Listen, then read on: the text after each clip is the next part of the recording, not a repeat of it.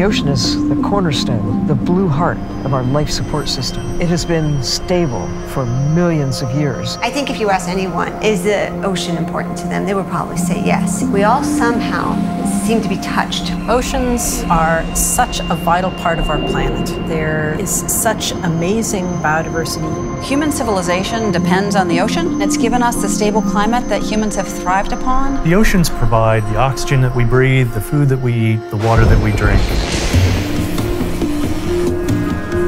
We're burning coal and oil to get energy to make our lives more comfortable. From this, we're also putting carbon dioxide into the atmosphere. Some of that carbon dioxide, about 30%, ends up in the oceans, changing the ocean's chemical composition. We're adding 2.3 billion metric tons of carbon into the oceans every year. Humanity has changed without question the chemistry of the oceans on a global scale. The last time the ocean was as acidic as it is now was 50 million years ago, and that change occurred over millennia, not over decades. We used to think the ocean had an infinite capacity to accept abuse. We know that isn't true. Life in the ocean is sensitive to the chemistry of the ocean. Change the acidity, you're changing everything.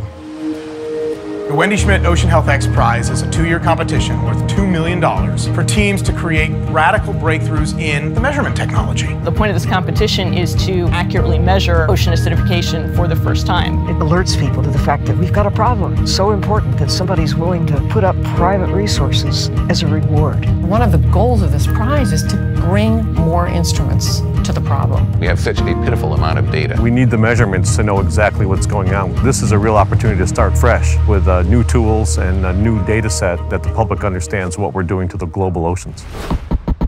First thing is they had to go through the laboratory trials where we created a controlled environment to determine just how well they measured the pH of ocean water. The teams that could make it through that phase went on to the semifinals, the coastal trials in Seattle, where they had to experience a full month of measuring the chemistry of Puget Sound. Only the top 5 finalists were announced for opportunity to go on to the deep sea trials and eligibility for the $2 million grand prize purse. We're Team A and B. I'm Team Sunburst. Team Xylem. Team XPHS. Team Durafet, and we're ready for Phase 4. Boom! Building a sensor is a hard thing. You've got to build a little tiny instrument that's going to find this part per billion of a part per billion in the ocean. It's got to stay out in the water at crushing pressures and sift through all the water molecules and all the salt and count it.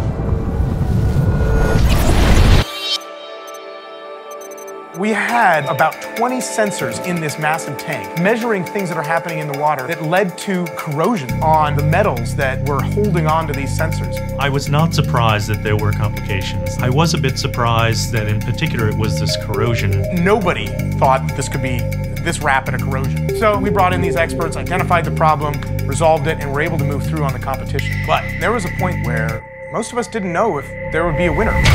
It looks like some of the spigots at the top screwed themselves loose. Some are completely missing, some are just loose. Very uncommon. That's why we run the competitions out here, because you can't do it in a lab. You got to do it out at sea. But damn, it's freaking frustrating, to be honest with you. From complete concept to competition, we had about 4 weeks to develop the sensor. The first 3,000 meter cast was 5 hours of anxiously waiting to see if anything survived. Team A and B had essentially a structural failure of their casing. The battery compartment completely compressed and destroyed the battery, so they lost power. The data recorded all the way down until that crushing happened.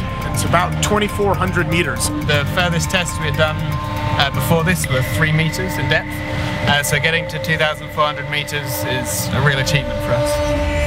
The exciting part of the competition is seeing the team scramble to find a resolution. I think these challenges are good. That's what makes a more robust, better sensor in the end. The second place prize of the accuracy purse is Team Durafet.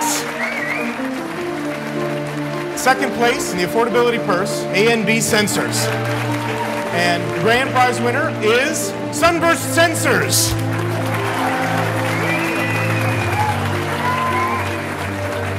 Most people only experience the oceans from 35,000 feet.